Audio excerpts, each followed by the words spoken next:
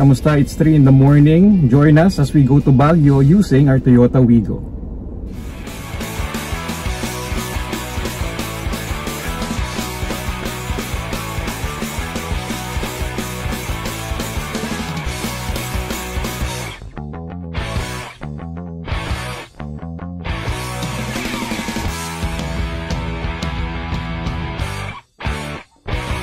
We're all set to travel to Benguet, 280 kilometers from Imus, Cavite. Our gas tank is full and our 2017 unit is ready for this road trip. I already made a video on what to check before going on long drives. The link is on the description box. I already went through all those checklists yesterday. I'm resetting the trip meter and the average fuel consumption per liter meter so we can check it again the moment we reached our destination. We also reloaded our auto sweep and easy trip a day before this 4-hour journey.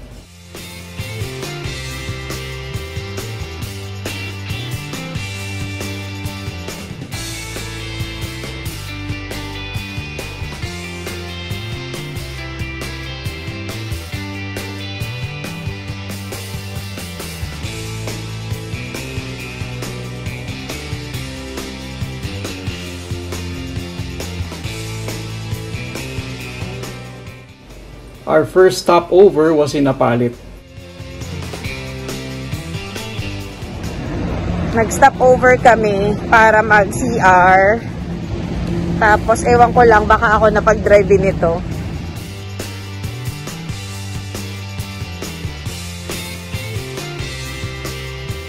We're going to Baguio to attend our friend's wedding. We're so excited. Sabi nila, marriage is like a road trip. Bakit road trip? Kasi sa marriage, 'di ba, kailangan mong mag-prepare, kailangan mong maghanda ng car, maghanda ng map, kung ano yung destination nyo. You have to agree sino yung magdadrive, kung anong way yung dadaanan ninyo. Kami ni Allan, we've been married for 17 years. And yun, masaya naman yung journey na mag-asawa. Kaya special din sa amin itong time na to na makakabalik kami sa Baguio kasi that's where we spent our honeymoon. 77 kilometers more, so pwede pa ako mag-make up.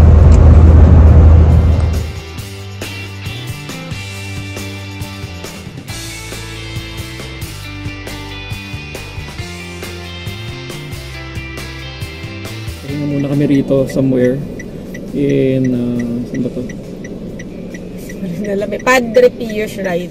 Gas consumption as of 7:25, 18.7 kilometers per liter. So ano yan? Average. Mas okay. Oo, taas. Maganda. Dapat mas mababa. Dapat mas mataas, mas maganda. Ang natatakbo mo, mas madaming ka natatakbo per liter, ganon. So yung 1 litro mo, tumatakbo ng 18.7 kilometers. Ako na magdadrive.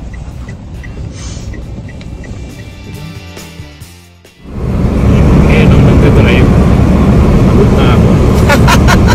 After driving for 3 hours. 3 hours pa. 3 hours pa. Oo, 3 hours.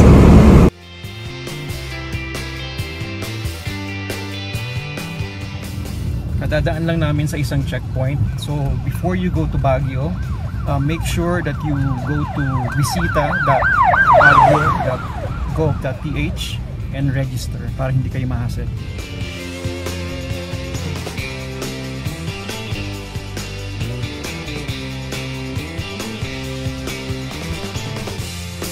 Before we go to the hotel where we will be staying and before we go to the wedding ceremony venue, we will grab a quick brunch muna.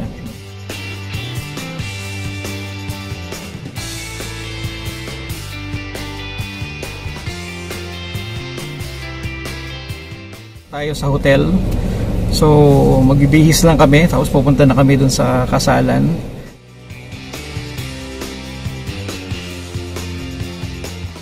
So from Imus, Cavite all the way to Baguio, our average fuel consumption is 14.9 kilometers per liter.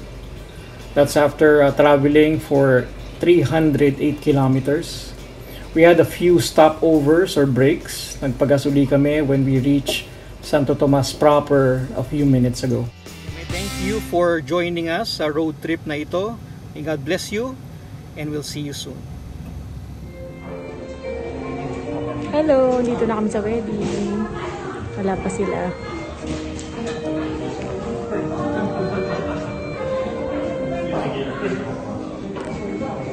Frangeli House.